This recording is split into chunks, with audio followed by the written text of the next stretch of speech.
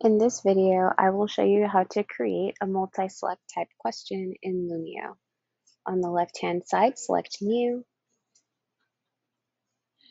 You're going to want to select Response right here. Now notice it does say teacher-led, so the teacher will have to launch this in order for students to be able to access it. They will not be able to access it asynchronously. So I'm going to go ahead and select it. I'm going to do very basic type question. I'm going to select multiple answer. I'm going to say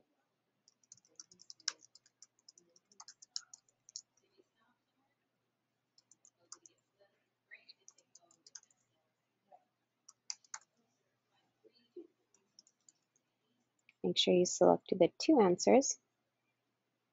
And you can also bring in pictures. Just know anytime you see that icon, you can bring in pictures as well. You can add another question if you want, but for this example, I'm just going to keep it at one. Select Next. Here's my question. You have the opportunity to give it a title and also include instructions. I'm going to say Finish.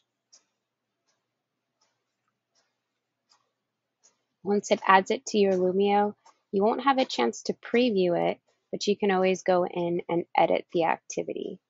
Make sure you give it a title and select Finish Editing when you're done.